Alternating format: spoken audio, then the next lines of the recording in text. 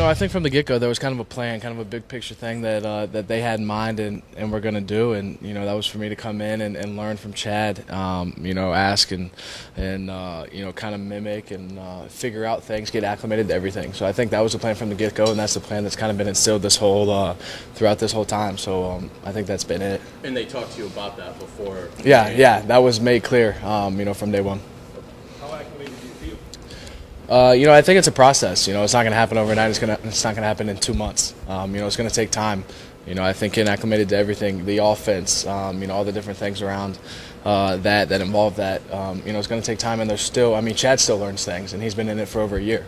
So you're going to continue to learn things no matter how long you're in it. So I think just continuing to go through that. Do you feel like you're further along at this point than you thought you would be? I don't know. Kind of came in with no expectations and was kind of like a sponge. Just wanted to learn and absorb as much as possible.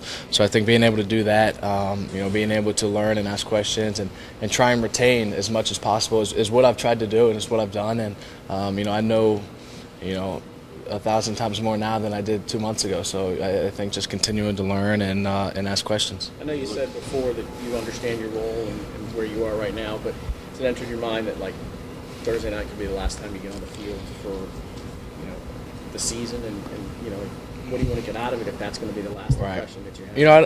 I don't really think about it like that. I think about it each and every day as an opportunity to go get better, to go improve, to go, if it's taking the scout team cards against our defense, going and working against our #1 defense. It's just as good as going and playing in a game.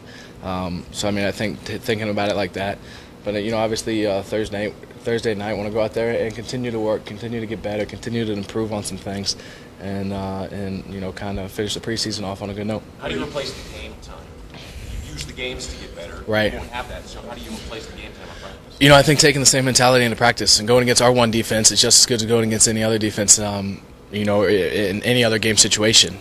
So I think that being able to utilize that and take those like game reps and take kind of that mentality is definitely going to be a big help. Blake, what's it been like adjusting to this? I think I heard at UCF there was one camera guy and you worked for UCF.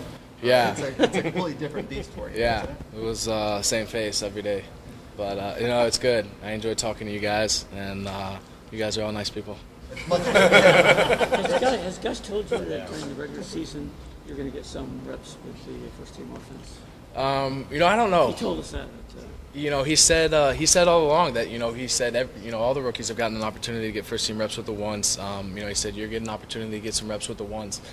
So I think that's just another opportunity to go out there and kind of work on what you've been working on, and an opportunity to go against the ones and try and get better and see what that's like. How did your redshirt year help you at UCF? I think it helped out a lot. It allowed you to kind of get acclimated with everything, learn a lot. You kind of see things from the sidelines that you don't see on the field. I think there's kind of pros and cons to doing both. There's pros and cons to playing right away, and there's pros and cons to sitting right away.